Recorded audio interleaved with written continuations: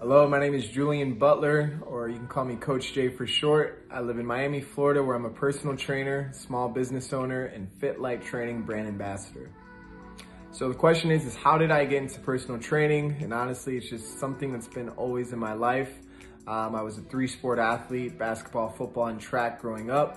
And then after high school, I joined the military, was a proud member of the United States Air Force. So just within that, I've always been an athlete and I've always been in a service-oriented position. So when I got out of the Air Force, personal training just felt natural and wanting to stay connected in that health and wellness field, but also continue to give back, help someone on their journey, transform themselves physically, but not just physically, but mentally and spiritually. I teach a lifestyle, right? We're not just gonna get results off of going through the motions, but we have to really adapt everything that a healthy lifestyle encompasses. So fast forward 5 years into this profession and coronavirus happens, which for a lot of people was a very detrimental situation. I mean, we're still going through it. When I take a step back and I look at how the world is responding, I like to keep my mind on the positive. I know it sounds very cliche, but at the end of the day, we can't really control what happens to us, but how we react. So if I would like to react in the most ideal way, it will be positive. I see a lot of times we look at the lacking. We can't do this, we can't do that. We're restricted from this, we're restricted from that, versus what opportunity do we have? What space was made for us to grow? And in the health and wellness field, a lot of the gyms are closed, a lot of the condominiums are closed. We can't go to see our clients. We have to adapt and grow. So we did exactly that. At least I know I did myself. Instead of seeing my clients in person, I now do a Zoom or a FaceTime call. That is what life forces you to do. When one thing is taken away, it's not that something's taken away, a new thing is presented for you to be able to adapt and utilize. So technology, what a blessing that is that we have in 2020.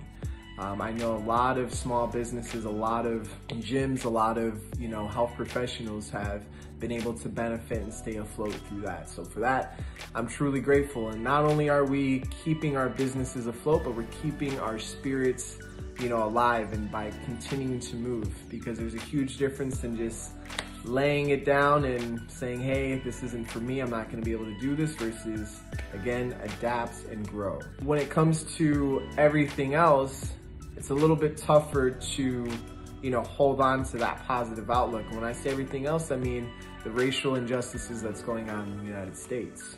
And this is nothing new. This is something that's been going on for years and years. It's just now the whole world is to see it. So what do? Do we look at what are we lacking? We're lacking unity, we're lacking understanding, we're lacking oneness, or do we see the space that has been made for us to grow? And I think that's exactly what's going on. As bad as everything is, as bad as, the George Floyd killing, the Breonna Taylor killing, the names go on and on. These are all negative things. But if we truly want a positive outlook, we have to change how we react. Just like in the coronavirus, I can't control what happens to me, but how I respond. So my response is, what role do I play? And I challenge, many others to do the same. Instead of looking out at what the other side is doing, not that there should even be sides. I'm looking at what are we doing as a one to make this situation better. And I think a lot of it starts with positivity, right? With positivity, with love, with understanding, there's now room for growth. But if we're trying to fight fire with fire, we just have one big fire and we're all gonna burn down.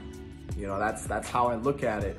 And it's hard to be a black man and take a step back and say that and control the emotions inside. Seeing from what's happened in the history, it's hard to say what works and what doesn't. But now that I'm looking at our present history that we're creating, I just want to see change. And many great people have said, if you want to see change, you got to start with the person in the mirror.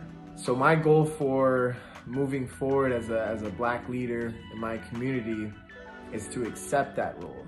And I challenge many other black leaders and their community to accept your role, accept your identity. Identity is probably one of the biggest issues I think we can really hone in on is, who are you as a black man, as a black woman, as a white man, as a white woman? Because this isn't about sides. You know, this is about oneness, but what role do you play in that oneness?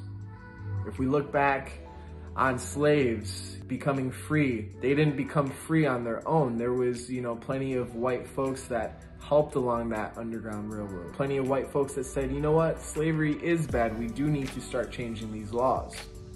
So just that right there in our history, we know that this isn't going to be done alone on either side. You know, it's hard to put it as a clear answer solution because it never will be clear. But I think if we continue to focus on cleaning our own side of the road and helping, you know, where we can through leading by example and just spreading more positive narratives like the one that I'm sharing now, I think that we can definitely make a change within the coming years. But it will take time, it will take patience, and it will take the courage to look at yourself in the mirror and say, what can I do? Or what am I doing? What am I gonna do? I'm gonna continue to pray because I do believe in prayer, but no prayer is answered without action.